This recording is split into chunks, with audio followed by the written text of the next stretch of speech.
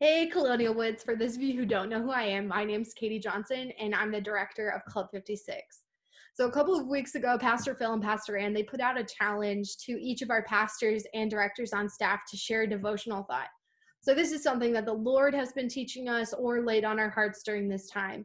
And so today I want to share with you something that is both something that I think that God is wanting me to share with you, but also it's something that God has been reminding me of over these last few weeks. And so I've been going through a study, and it's called In Spirit and in Truth, a study of biblical worship.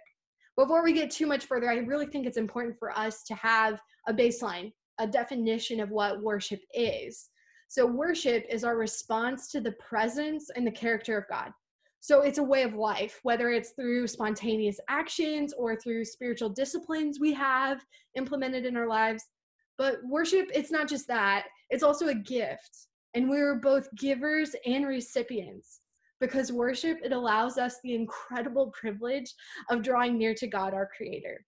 So, as Christ followers, everything we do can and should be an act of worship. So one of the ways that I really connect with God is through singing. I love to sing and I love to listen to music. But I think it's also really important that we remember that worship looks different for everyone. So what works for me doesn't always work for you. It may look something very different. But again, I think it's important that we use the word worship for its true meaning. So a lot of times we use the word worship to just mean singing and playing music. But it's so much more than that. So if we remember that worship is our response to the presence and the character of God, we can do that in a lot of different ways. So we can worship through service, through gratitude, through holiness and prayer, through celebration, through sacrifice, and so many other ways. But today I want to look at worship through obedience. So if you have your Bibles, we're going to be looking at Daniel chapter 6.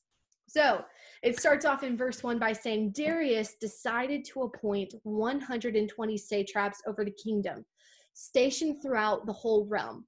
And over them he placed 3 administrators, including Daniel. So these satraps would be accountable to them so that the king would not be defrauded. Daniel distinguished himself above the administrators and the satraps because he had an extraordinary spirit. So the king planned to set him over the whole realm. The administrators and the satraps, therefore, they kept trying to find a charge against Daniel regarding the kingdom. But they could find no charge or corruption, for he was trustworthy, and no negligence or corruption was found in him. Then these men said, we will never find any charge against this Daniel unless we find something against him concerning the law of his God.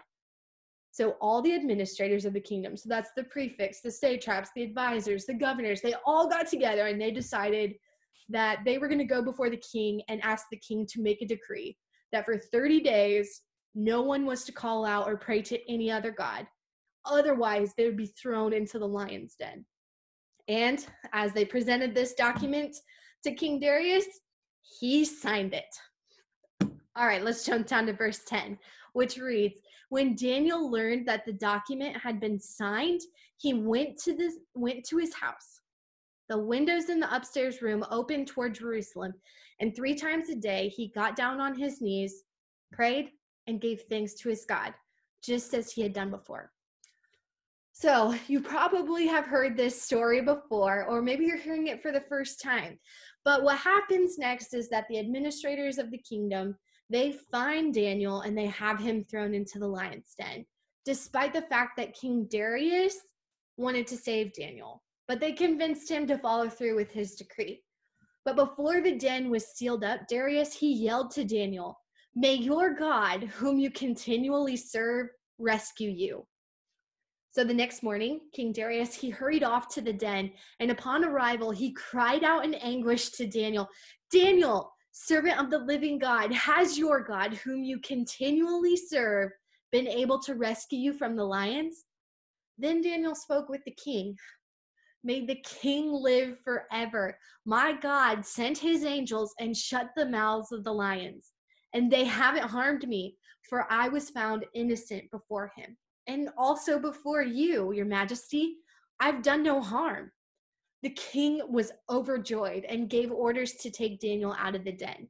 When Daniel was brought up from the den, he was found to be unharmed, for he trusted God.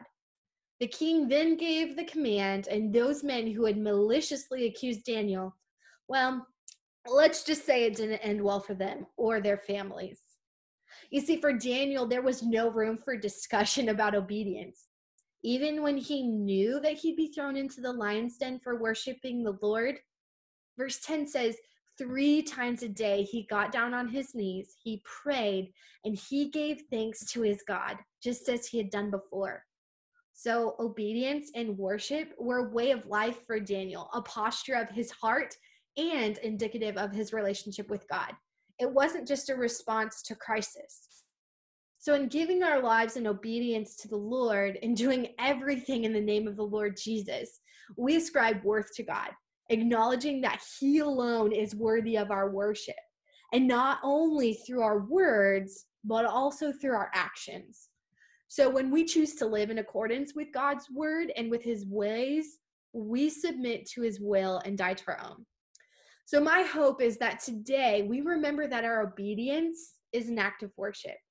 It's our response to the presence and the character of God. And I want to leave you with this challenging thought.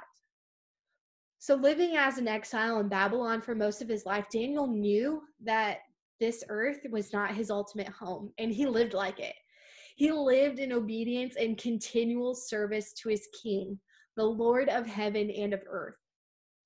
Do we live like that? Do our lives look radically obedient as Daniel's life? Do the Lord's commands bring light to our eyes or weight to our hearts? So we know that God's commands are for our good. But if we're being honest, we're wrecked, half-hearted people who worship so many other things in our lives. But fortunately for us, the Lord is compassionate and gracious, slow to anger, and abounding in steadfast love. He doesn't leave us to ourselves.